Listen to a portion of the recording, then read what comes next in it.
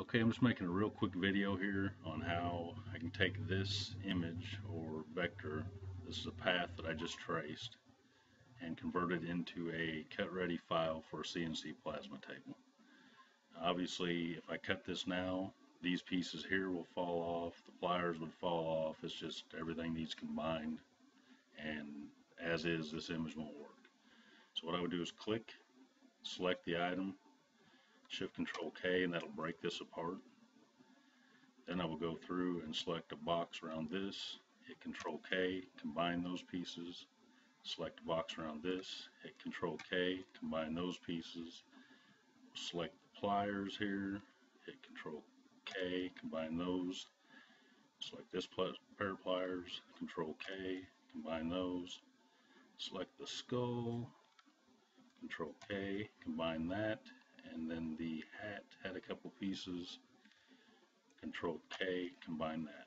Now all I need to do is connect everything. So I select this, adjust that in, select this, adjust this in, select the pliers, bring those up a little, over a little, select this set of pliers, up a little, over a little, and we'll select the pliers and the skull, bring those up to connect to the hat. Now I can select all of them, just bring that back up a little, hit Shift Control Plus, and union all those as one path. Now the only problem we would have here is this jaw here, this one, and these two center pieces would fall out. So we just make a rectangle, drag it over, rotate it, position it would look good.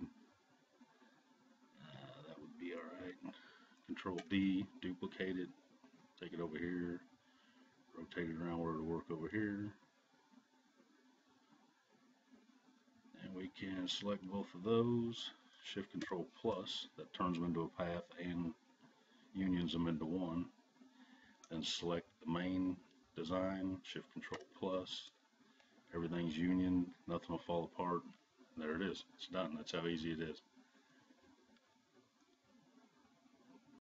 Okay, something else I should show here, I actually cut away, but I've done nothing to this image since I stopped the video, but I should have shown that this is, a cut ready path, so you can verify that by going to your stroke and fill, go up and turn your stroke on, turn the fill off, and now you can see what I did was combine that into a single path. Everything's unioned together, and this will cut fine on a CNC table.